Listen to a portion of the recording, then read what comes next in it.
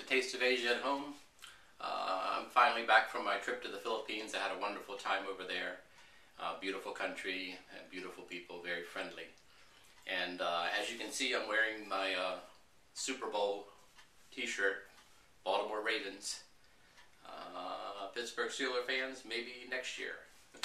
So anyway, the video clip I'm going to do today is going to be Chinese Butchering 101, and it's something that we use in the Chinese restaurants. So I've done a number of these, and it's a way to save money on your grocery bills. Again, another tip, by using a Boston butt, and I'll show you how to cut it up into different pieces and how you can use these pieces of pork to make at least 3 or 4 meals for your family. And sometimes you can find these specials on sale. It's a Boston butt, pork butt, whatever you want to call it. This one we got for about $6. So if you figure if you can get 4 meals out of $6, you're doing really well. And so I'll show you, this is what we're going to be working on. So I'll pause the camera and then refocus the camera and we'll get started.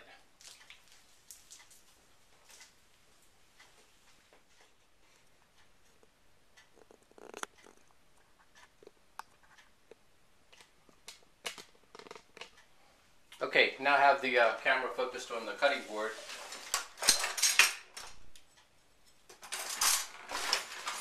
Get out one of my knives, and we're going to touch up the blade a little bit. Then we'll cut open the package. I'll hold it over the sink to drain any juices that may come out.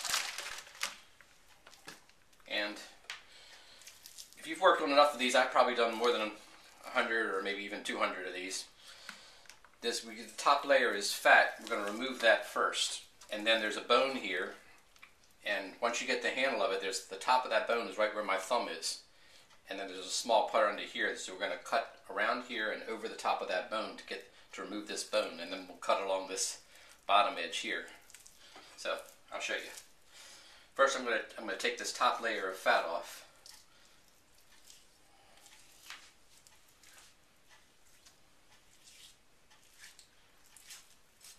Now, keep in mind the pork butt does have a good amount of fat on it, but you know, when you roast it, when you make roast pork, and you see how I'm cutting around here carefully with my knife, and always keep your left hand away from the blade. That's basic. But you come around this bone and then you come down. You always just follow the bone and make little cuts so you get as much meat off as possible. And you can use this bone for stock.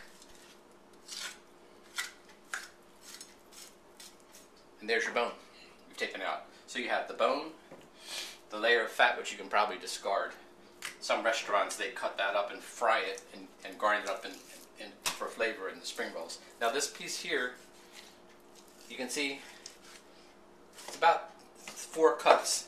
This is one piece for roast pork that you can use for roast pork, but it has these lines of a little bit of gristle in there. But when you roast it, you know that won't be tough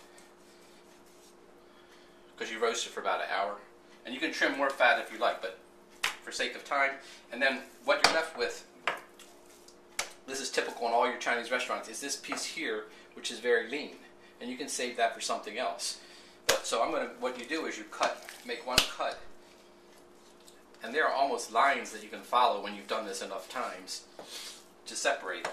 So you wind up with this lean chunk here, and then this piece here you use for roast pork. And I'm going to butterfly it kind of lengthwise with my knife. Holding your hand on top and using a sawing motion with your knife. You don't want to cut all the way through. So you open it up, and this is what you see hanging in these shops that sell barbecue, like roast ducks and roast pork in Chinatown, is long pieces like this. And what you do is you're going to cut it again, and there you have it. So these are your two nice pieces that you can put for your roast pork, and then you have this another piece for roast pork, and you can cut this in half too if you want. and make 2 out of this. And once you've made your roast pork, that roast pork can be used in so many things. You can use it in lo mein, you can use it in fried rice, you can slice it and cook it with string beans or broccoli, either way. And then this piece, the lean piece, you can trim it a little more. And any trimmings, keep in mind, you can always chop these trimmings to make spring rolls or something else. Now the lean piece, watch, I'll cut it here. And then if you want to make this like sliced pork with vegetables, you just cut it like this. And you'll see they call this pork the other white meat because this is very lean here. As you see, you can use this and marinate it according to my instructions on the other videos, and use it for fresh pork with broccoli. And then if you lay it all flat and cut it this way, you wind up with strips. And the strips, this cut here, is good for lo mein. Is also good to cook with something that has the same shape, like string beans. Fresh pork with string beans. It's another thing you can do. So these are all the ways you can use this pork butt.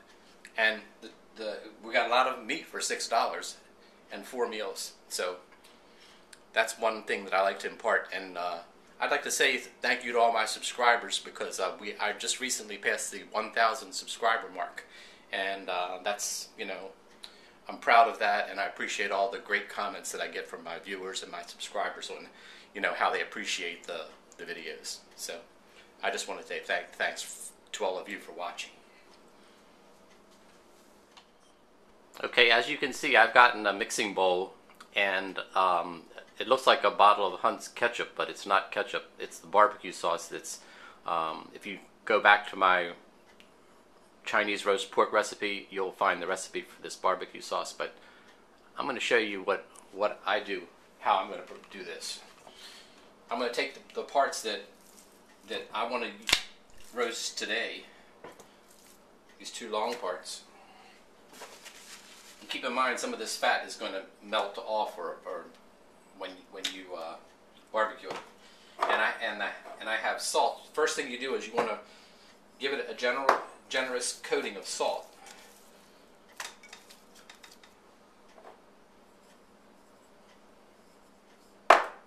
You rub the salt into it, and then you're going to squeeze the barbecue sauce. The hole in this ketchup bottle is too small, so I took it off. So you'll put a generous amount of your barbecue sauce, and you'll mix it together with your hand, and then you can just put in your fridge and let it marinate overnight, or at least for 4 or 5 hours, and then you can put it on I use a cookie sheet, and I put foil on it, and then I lay the pieces of pork on there, and then I roasted it 350 degrees, but sometimes you'll get juice that'll come off of the pork. So every 15 or 20 minutes you drain the juice, and then you get a little dish, and with a brush you brush some barbecue sauce on it and turn it over. And you do that for maybe 3 times, and you'll come out with some really nice roast pork. So that's what I do with that. Rinse my hands off. And then I always keep a supply of these gallon size freezer bags. So what I don't use for this meal, I'll freeze and use for other meals.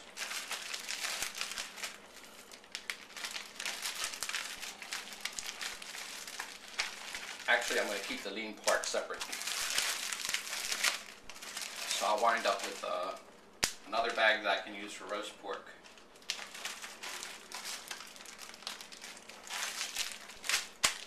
And then I'll put that in a quart bag.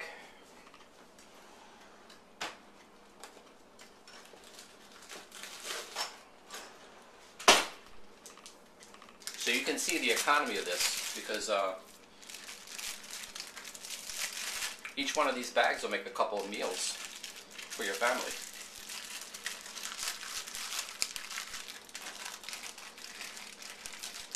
And And there you have it. The rest is just scraps. I hope you've enjoyed this lesson. And I hope it helps you in your meal planning and your meal preparations. Again, thanks for watching.